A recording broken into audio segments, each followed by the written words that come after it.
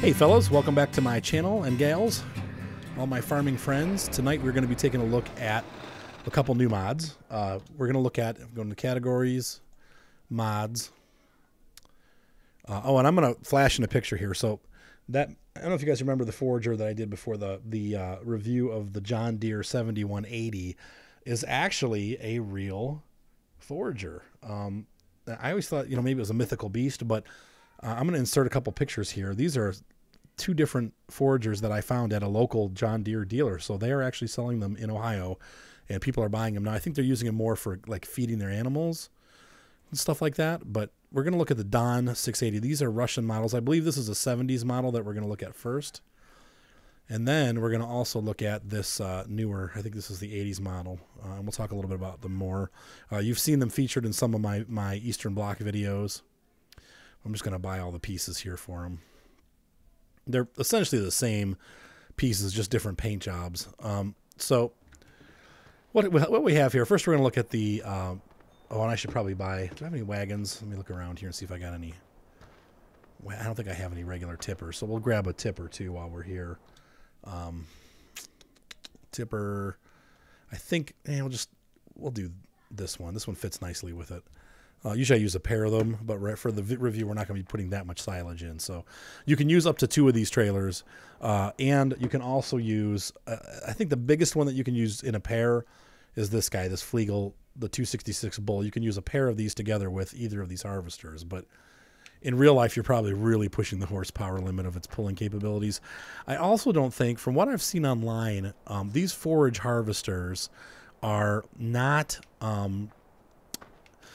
what's the word I'm looking for? They don't use them while pulling trailers. In all honesty, in all reality, these forage harvesters are used with tractors pulling trailers. So this guy runs down the middle, and a tractor will run alongside of him with a silage wagon just like this. In fact, we can do this. We'll make this even more prototypical. So in real life, what you would see is one of these tippers. Might be a different brand, but it's going to be this style chaff tipper. I shouldn't say silage. Silage is what comes afterwards, but the chaff is what you're dealing with. Now, if what I'm talking about with these forage harvesters sounds completely French to you, that's because you don't know what a forage harvester is. You need to check out my silage video and how to make silage. I'm going to put a link down here in the description to that video, and that video will explain to you what silage is, why you would forage for silage or for chaff to make silage, because it's a big way to make money in the game.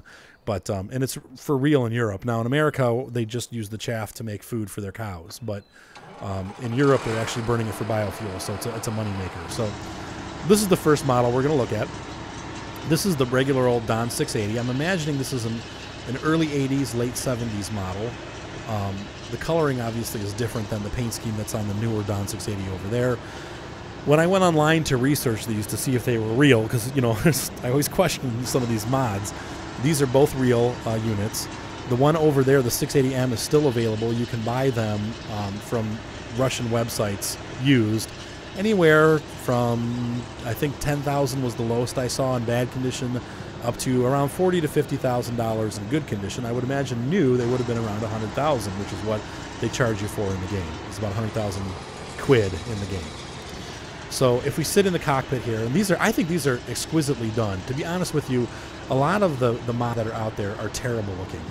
These actually don't look too bad. Now they've got their bugs to them, but you can see all of this gearing down in the bottom there by the pickup unit. This is all operational. It does turn while the unit's running. You'll notice the really cool Russian labeling and stickers. The turning, I guess it's part of the motor. I would imagine this is a radiator fan or some kind of inlet for air to keep the engine cool, along with these rotating parts. The unit does have a trailer. Obviously, this moves around the same as the Krone does, the same as the John Deere does.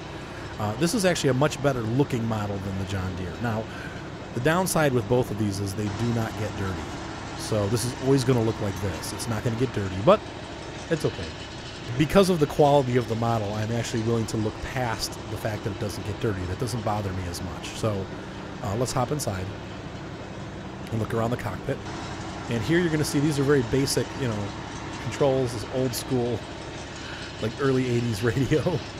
The buttons, they all look, well, archaic, Russian. Though American equipment looks like this too from the same era, so no offense to the Russians.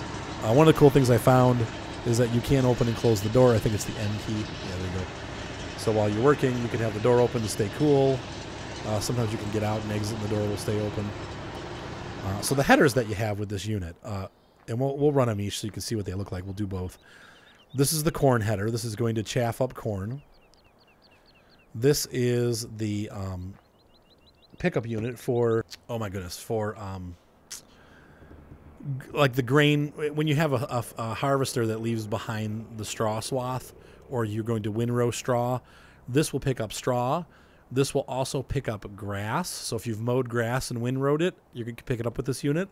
And this unit gives you a double to triple bonus, I think. It's like 2.5 times. So you actually get twice as much as you would with a normal pickup trailer. That's why I suggest using this instead of going with a load like a tractor and one of those pickup trailers like oh, where are they? I think they're under here. Loading wagons. These do not pick up as much. So you'll actually get a bonus for using this unit with the this unit is designed to increase the amount of chaff that you get. So it is true in reality too. It actually has a better yield than the loading wagons. So use this to pick up your grass trails. But once again, it's not going to keep it straw, and it's not going to keep it grass. It's going to turn it into chaff, which you're going to use to make silage.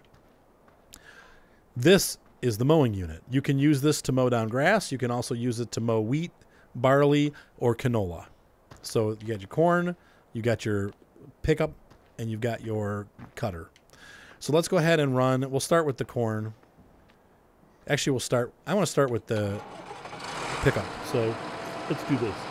We are going to grab our trusty little Sampo Rosenlu, the C6. And we're going to run over here, and we are going to make a straw swath. Now, to enable the straw swath, you're going to use your comma key. So right now it's enabled. If I click the comma key, you'll see a change up on the menu on the left, up on the left side. It'll say enable. So right now nothing is going to come out, but if I hit the comma key, it now says disable, which means it's enabled.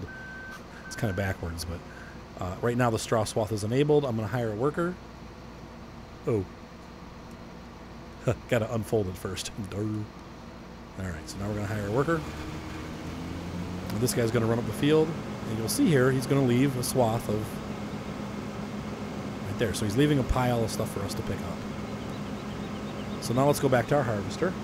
Now I must note, when using this harvester to pick up trails like what we're doing, like picking up the leftovers, the issue that we're going to have is that let's see, change this over here. Is that you have to pull a trailer, or you have to have a buddy with you on multiplayer, because he will not. You can't hire a worker to pick up a swath like that. So you're going to have to do it with the trailer attached. This is not prototypical. What would really work is having you drive this and then have a buddy come on multiplayer and do the other end of it. Now, what you just saw there, did you see the tractor turn on its own? This is one of the big issues with this particular model. This pickup unit sits too low. And so even though it's up all the way, when I hit bumps, I will get stuck. Very easily this thing gets, see right there? I was just off the ground. So even a little bump like that is going to really make it hard for you to drive this thing. One of the other problems with this mod, here we go, we're going to go up again, and I'm off the ground and I'm back on. One of the issues that I have with this mod is that it does not get good traction. So if you get into a situation where there's a steep hill or maybe a bump, you're going to get stuck. And that's true for both of these, though this one is worse than the 680M. So this is once again the Don 680 from the 70s. Let's go ahead and turn our, oops, wrong button. I'm holding down the wrong button. All right, so we're going to turn, oh, I got to select it first. We're going to drop it, and we're going to turn it on. We're going to drop it, right? Okay, enable it. Oh, no, we have to go back to the main unit now and turn it on. Okay. You can see already, it's bouncing on the ground. Nice animations, though, but it's a little rough looking, too. It's not exactly a pretty mod. And you can see I'm going full blast here at 4 miles an hour. So it's one of the slower foragers, but you know what? The price is ridiculously low. Because this is an old unit and it's used, you're buying like a 1970s model, well, you're going to pay $7,000 for the forager. By far, this is the cheapest forager in the game so far. And the pickup units are only like $600 to $800. So this thing is dirt cheap. You can't get any cheaper than this. So I just thought I'd point that out. This is absolutely the cheapest way to get into forging in the game. It's even cheaper than the unit that goes on the front of the tractor. It's just dirt cheap. You can see here as we look closer. Oh, it's time for dinner. All the wheels and gears are moving. So that's pretty cool. And even the cruncher is moving. I will pause that. Going down. So we have a lot of moving parts on this. It's a pretty cool looking model. Even on the unit itself, we have, you can see that? That's rolling there, the chain drive thing there. So, you know, it's a nicely detailed model, but like I said, there's a couple bugs that are with it. It's not perfect by any means. So while we're doing this, let's go ahead and take a break here, and I'm going to grab the 680M and we'll continue with that. So hopping into the cockpit of the 680M, the first thing you're going to notice is that the front top of the unit is completely different. The back might be the same. And the devices, the cooling fan, the engine, these are all carryovers from the newer model. So I would imagine, you know, like a lot of things that are Russian, if they work, and I've said this in my gameplay, they don't change them. They just keep them the same. Now, they did change the cockpit, though. So it's, I don't know if the M stands for modernization or modern unit, but it's the same exterior except for the cabin. And so if we hop in the cab, whoops, wrong button. You can look around and we can see that this is a much more modern looking cabin. Things have been updated. There's a computer system in here showing us the operation speed and all these other things. Different pedals and gear shifters. Everything's marked clearly.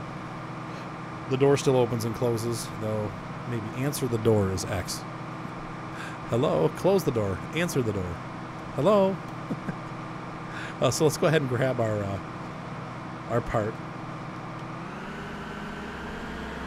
This one also has my favorite little flashing beacon on top, so we'll turn that on for safety. As Alert pointed out, I drive around with the beacon on, but I forget to put the forks down, so I'm driving around like killing people. Another thing that's changed with this model is that even though it's not super better, they've raised up how high this carries it. So look how high that is off the ground now. That's an improvement because, like with the old one, obviously, you get stuck even when you have it quote-unquote up. It still gets stuck on stuff. This one, you'll see, I don't have any problem getting onto the field. I'm not getting stuck. And the wheels actually look better too. You know, the whole unit is a little more detailed. I think this is by the same author, if I'm not mistaken.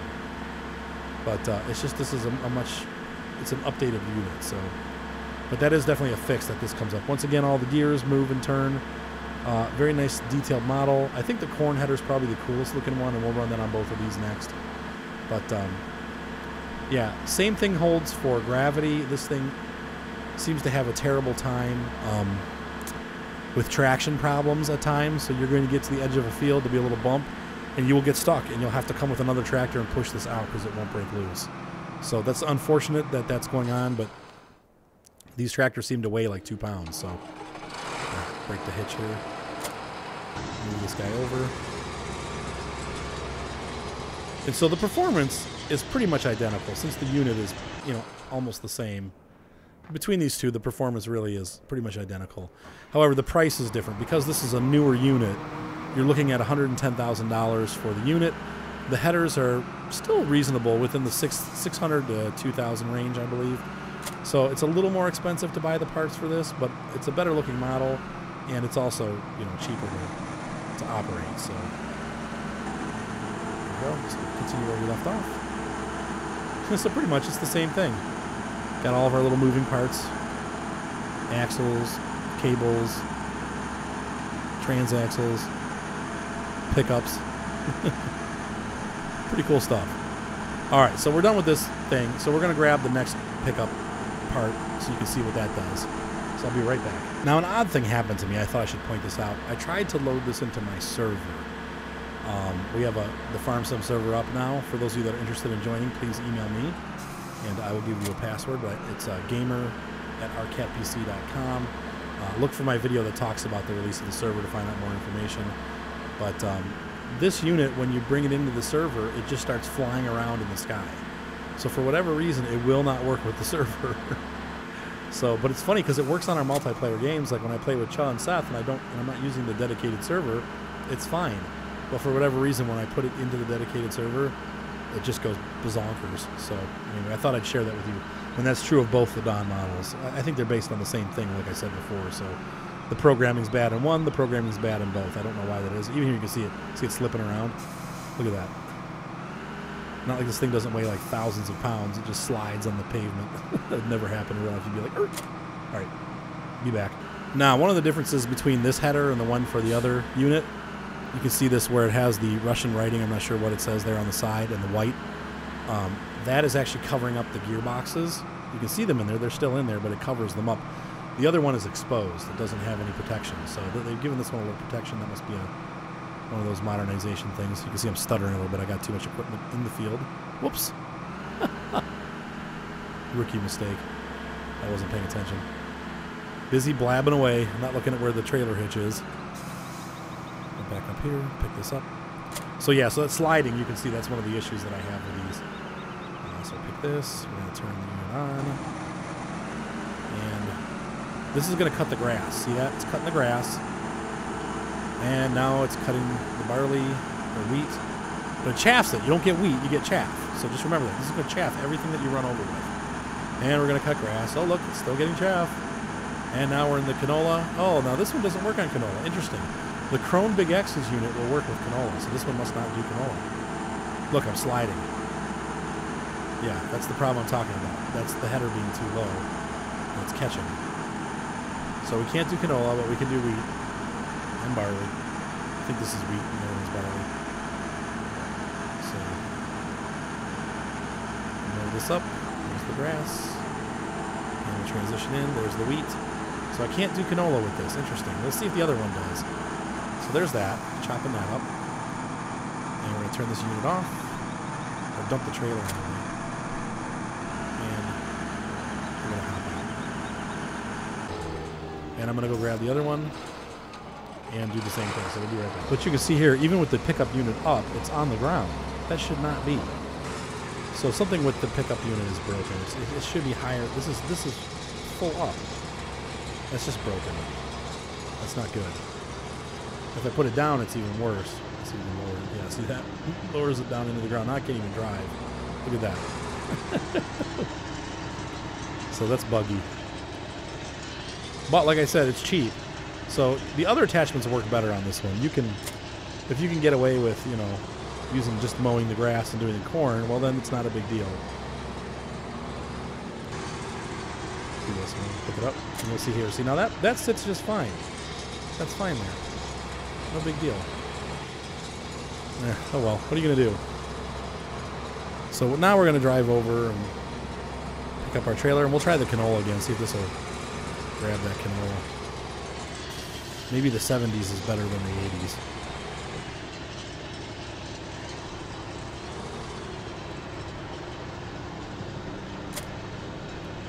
Alright, so we'll turn this bad boy on. Nope, that's the headlights. Oh, come on. I want to go on. There we go. Alright, so we're weeding it up. And you can see already from just a little bit of work we've done. Pardon me, we've turned this into over half a load of chaff on our wagon. So these things work very quickly, and you're going to have to carry 2 wagons with you because it's just not going to be satisfactory. You're going to run out of space, and you're always going to have to be running over to the silage point. So unless you got some players playing with you that'll take the loads over while you're doing it. Nope, this one won't do it either. Interesting. So no on the canola. All right. So we'll take a look at the corn header, and then we'll run this over to the mill and drop it off so you guys can see what I'm talking about, how to do that portion of it, and we'll be done. All right, so here's the corn header. And you can see on here, it's pretty cool. It's actually it's pretty sweet. Now I'm going to hire a worker here, and you'll see what happens here. So he's going to start, and then he'll start moving, and he's just going to wait now. So he's sitting here waiting. You can see the details. Whoops, I hate that when you press the forward. There we go. You can see the details on the choppers. It's hard to get exactly. Ugh. That's pretty cool. I like those big choppers. My kids are making all kinds of noise, but yeah, look at all, even inside there. Look at all these moving parts. It's pretty cool. Very nice model. And this one, like I said, works better than the other one. It still has some of the bugs, but it's better. So let's go ahead and hop in a tractor now, and we'll grab the Bugman. Here's the Bugman.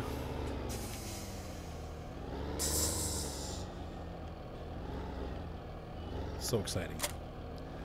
Okay, so we got the Bugman.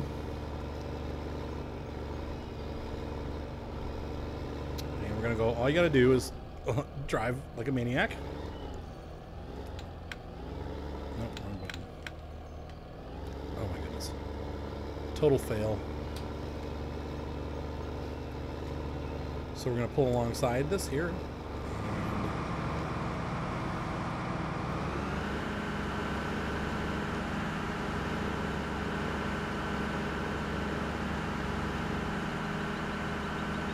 And you can set your cruise control. I don't have it set right now. I'm going to get it set there to about 6 miles an hour.